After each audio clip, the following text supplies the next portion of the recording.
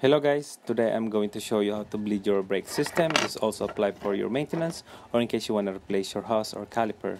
But first you need the size 8 open wrench, a plastic water bottle. As you can see, I already put a hole where I can hang this to the bleeding bulb, and a screwdriver.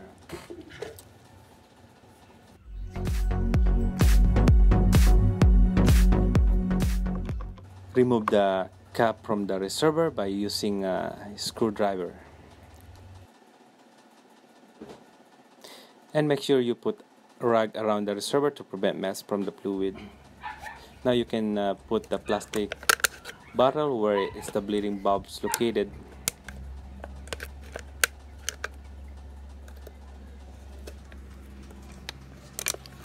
Then you can put the size 8 open wrench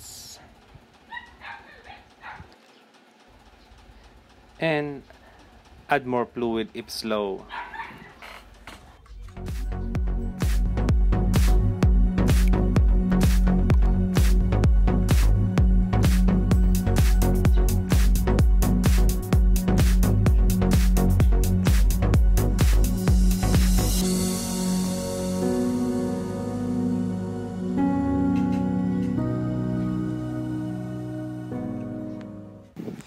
Then you can begin your work. You need to pump the front brake lever and pressurize the system, then hold the lever steady.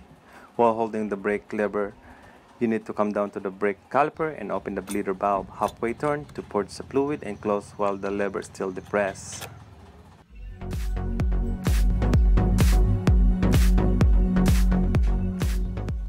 Then repeat. Make sure you keep adding brake fluid while doing this work, or else some air might get into the system if you let it empty and you might find yourself with extra work. Then repeat, pump, hold, crack it open and close. Once your brake lever got firmer, then you are basically done.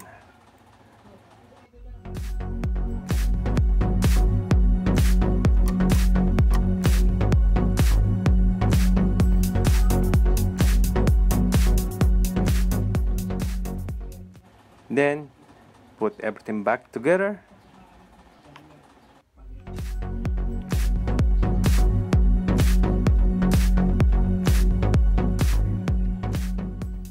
Then you can go ahead and remove the plastic bottle and the size 8 wrench.